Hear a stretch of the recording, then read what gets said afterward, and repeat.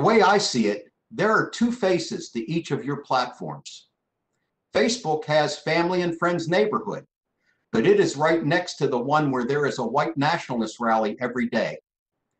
YouTube is a place where people share quirky videos, but down the street, anti-vaxxers, COVID deniers, QAnon supporters, and flat earthers are sharing videos. Twitter allows you to bring friends and celebrities into your home, but also Holocaust deniers, terrorists, and worse. It's a big challenge without easy answers.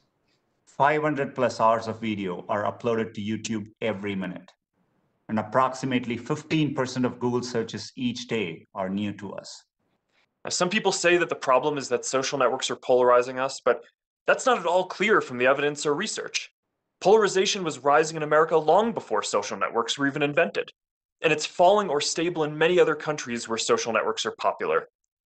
Forcing every business to behave the same reduces innovation and individual choice, and diminishes free marketplace ideals.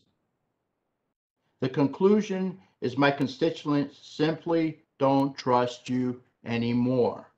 With thousands of responses, over 82% say they do not trust big tech to be good stewards of their platforms or consistently enforce their policies. While it may be true that some bad actors will shout fire in a crowded theater by promoting harmful content, your platforms are handing them a megaphone to be heard in every theater across the country and the world. Your business model itself has become the problem, and the time for self-regulation is over. It's time we legislate to hold you accountable. That's what we're going to do.